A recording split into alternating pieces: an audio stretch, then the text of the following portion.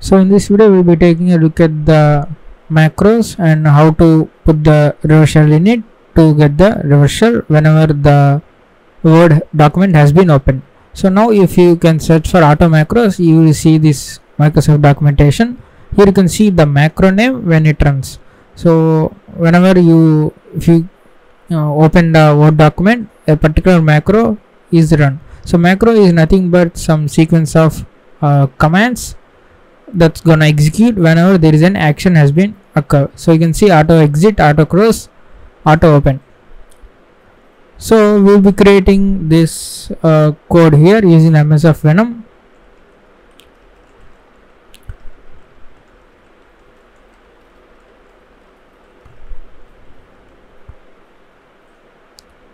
So we'll be creating a normal reversal.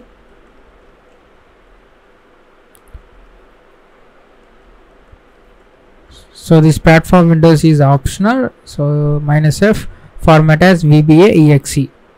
So in the MSF console you can also search for Office macro. So it will create a macro file for you.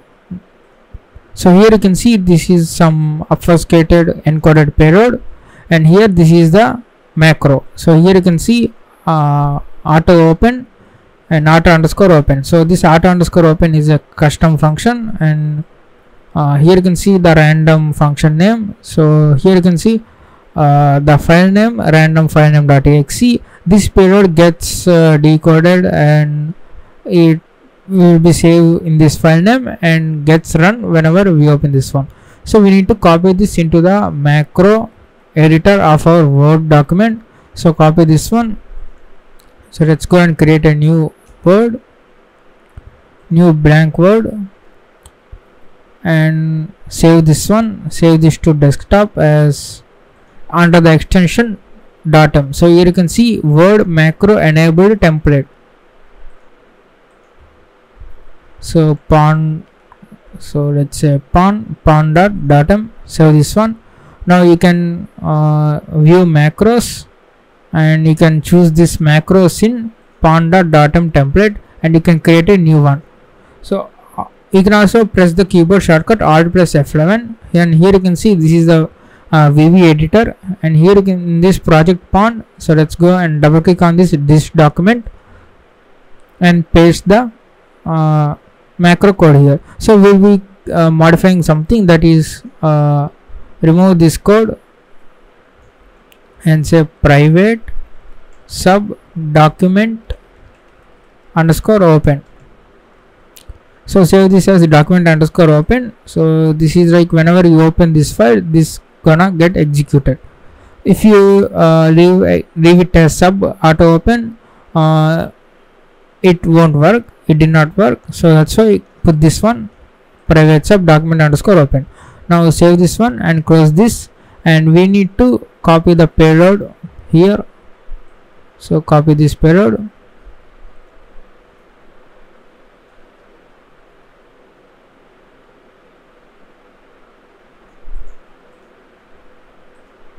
and paste here and save this one. Now let's also start the listener.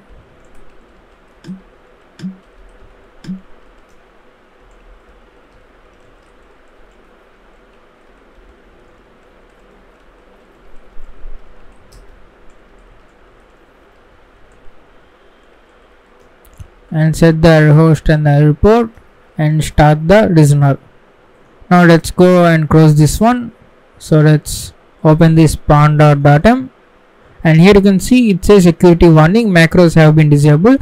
So in the in the Microsoft Office, macros have been disabled by default. So if you click on this enable content, yes, the victim you send this document should click on this enable content.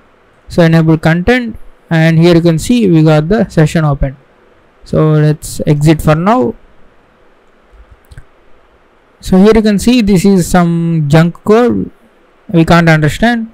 So victim might get some suspicion. So what you can do is you can press Ctrl A and choose this color to white, so it will be invisible, and you can say first let's turn back to black. And before this one, what we can do is we can say pages intentionally left blank for to edit later. Please do not delete them. So you can put it like this one and make a new page. So this type of text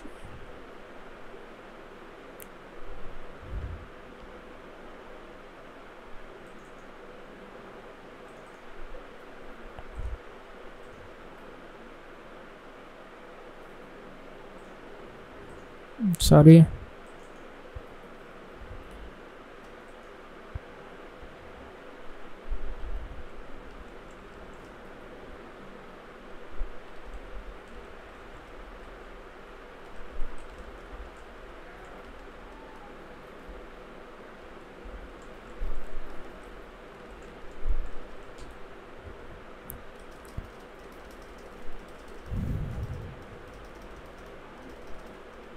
and choose this color as white color, and here choose this color as black color. So normal victim will see and treat them as some blank pages. Now we need to save this one.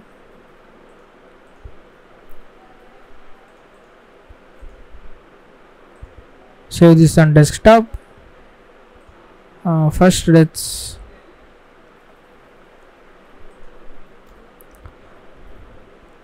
copy all of this one into this document and save this as .m and save this one. So pages intentionally left blank and our listener is running. So let's run this one, and here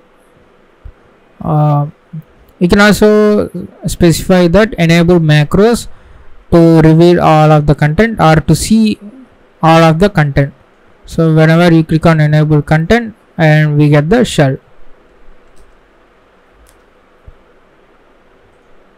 Let's also go to virus total and upload our .m file to see the detection rate.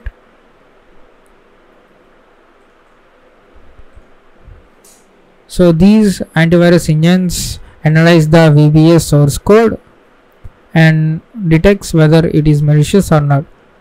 So here you can see there is a lot of detection. In the upcoming videos we will be seeing a technique called VBA stomping. In that we will be reducing this detection rate. So here you can see 36 out of 61 engines have been flagged our file as malicious. So let's stop this one, and also we'll be seeing search office macro, use 5 and set a report 1234, and if you run this one, the file will be created at home username msf4 local msf.docum. So let's copy to our desktop.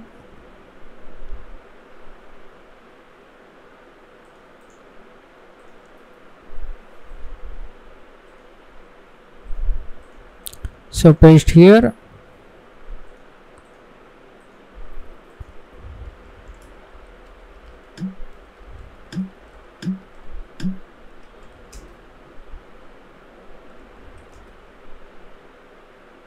So run this, and if you open this one, so here you can see this is like a template. The Metasploit has been created. Attention, this document was created by newer version of Microsoft Office. Macros must be enabled to display the contents of documents. So enable content, and we get the shell.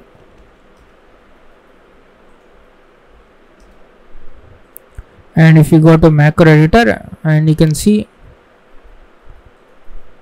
it also checks the operating system as Mac, and it will execute the function execute for OS X. Otherwise it's gonna execute for Windows.